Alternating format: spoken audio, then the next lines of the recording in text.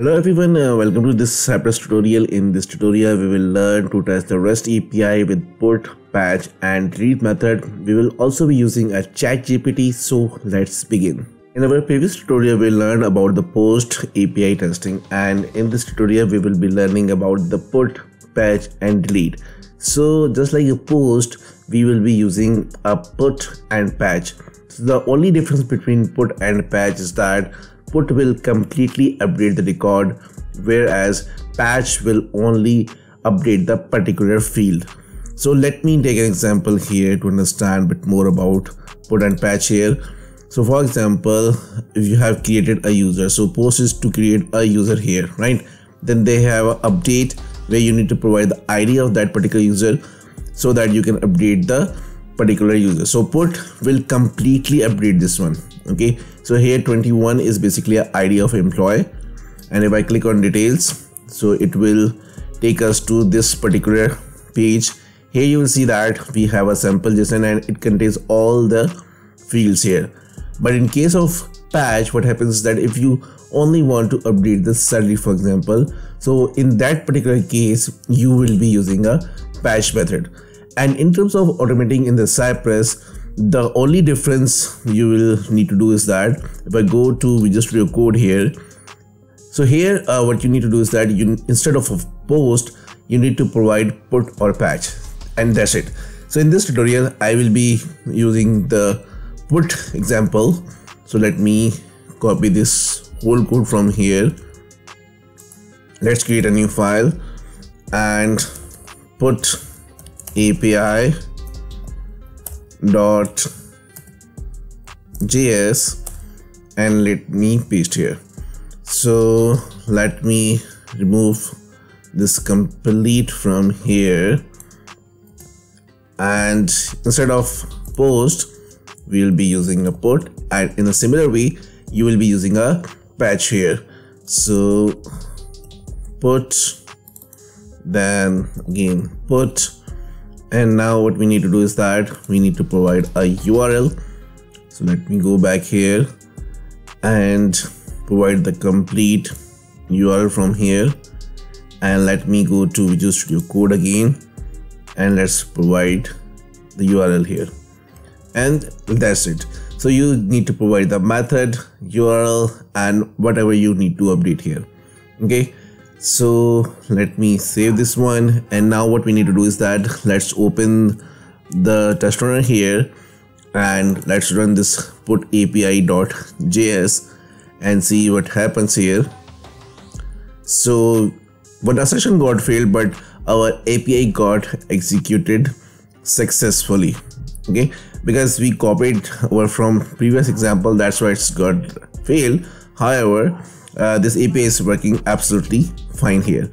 Now let me go here and let me create one new file for delete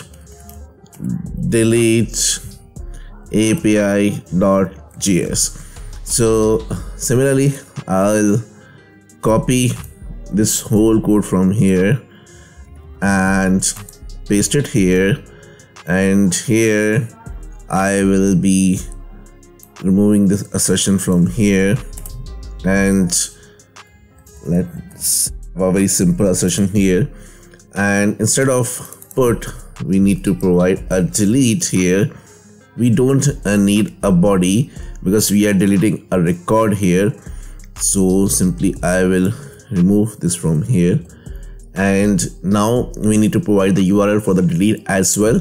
So simply go back to the Visual Studio Code here and let me copy this URL from here and go back to Visual Studio Code and paste this URL here, and that's it. This is really simple to working with the APIs in Cypress. Let me save this one and let's go to our test runner, and we will be running this delete API.js and see what happens.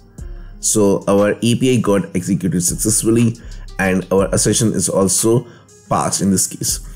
Now let's go to the ChatGPT and let's see what ChatGPT suggests us in this regards. So let me go to this Cypress automation and I guess I need to log in. No, but it's working. Correct. So let me go here and let me ask about, for example, how to test a REST API with put method in Cypress. We will ask about the patch as well, and we will ask about the difference between put and patch as well. So again, Sierra.request, we need to provide the method, the URL, and whatever we need to update, then put the assertions here. So this totally accurate here.